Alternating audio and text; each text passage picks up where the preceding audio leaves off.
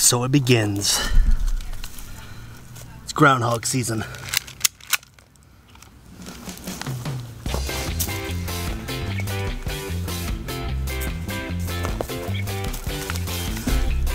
PSA, it's just an airsoft gun. I was just finishing dinner, went to put my plate in the sink, and I saw a groundhog zooming across my backyard, and I knew that it was time. Season is here. I now have to hunt these suckers, catch them, get rid of them. They're terrible to have around. If you don't get rid of them, they will eat everything. Case in point. Look at that. That thing was nice and bushed out. Here's a couple right here. Gone. Gone. Gone. Gone.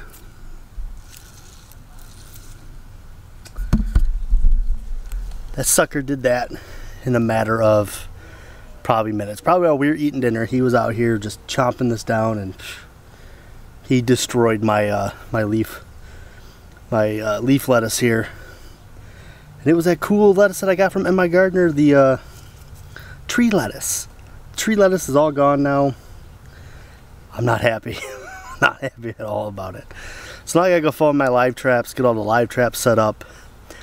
Nice thing is though, he passed up the kale. Usually he goes after the kale when they come in my yard.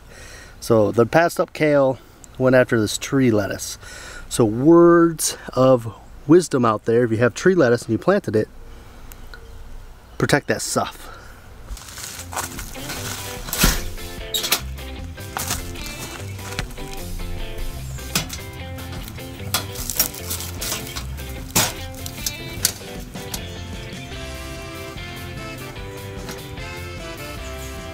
Apparently they also like Malabar spinach.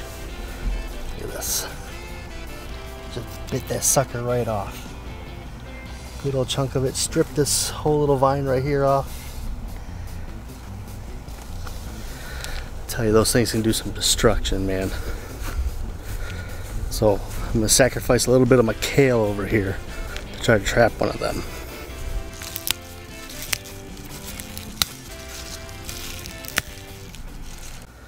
So the groundhogs, they're here.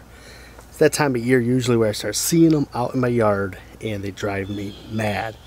They do a ton of destruction, and they eat just massive amounts of greens very quickly. So I have to get out here, set the traps, try to start getting them, and start moving them away. While I was out here setting the trap, it kind of reminded me of the story last year that I had, and I think it's kind of funny. Maybe some people might not find it funny, but I thought it was kind of funny. So last year I had the same kind of incident before the first groundhog that I saw. I was inside. I think I might have been doing something in the kitchen, and I was holding little baby Oz at the time. Just a little baby, you know, just a few months old when I came out here one day. So there I am. I turn around, I look out my big picture doors into my backyard, and I see him. That stupid, no good groundhog.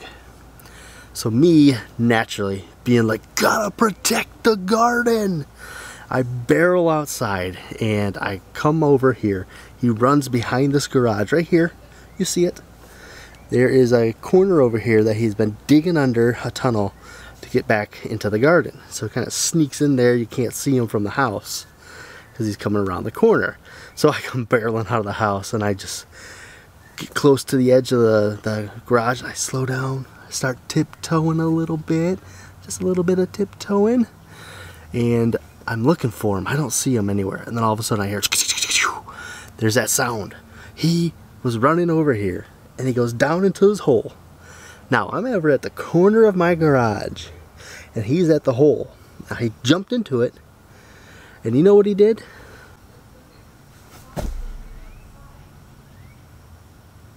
Yeah, that sucker popped back out of it and just stared at me. He was staring a hole in me. Like he was just like, you ain't gonna do nothing about it. Go on, get out of here so I can get back to eating. Well, I did not take too kindly to that.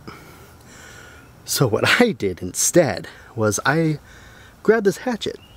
Now see, I was out here cutting up some wood, and I had actually set it on the rain barrel that's at that corner of the garage over there. And so, baby Oz, this hand, I know how this sounds, and I do not ever suggest that you try this at home. I grab the hatchet with my non-dominant hand, and I'm looking at that groundhog, and he's looking at me, and we're locked eyes. We are locked solid on the eyes. Solid. He has no fear. He's not leaving, and I ain't backing down for sure. This is my garden. I'm going to protect it. So I take this hatchet, and I give it a nice little right toward him. And I kid you not, about that close. I was about that close to nailing that sucker. Luckily, he ducked down and hit the stone edge of the little patio blocks that I have there, and he got away from me. Well, that little game lasted about a month of me trying to catch that sucker. But finally, I did win out. I caught him in one of these nice live traps here. So he was not harmed.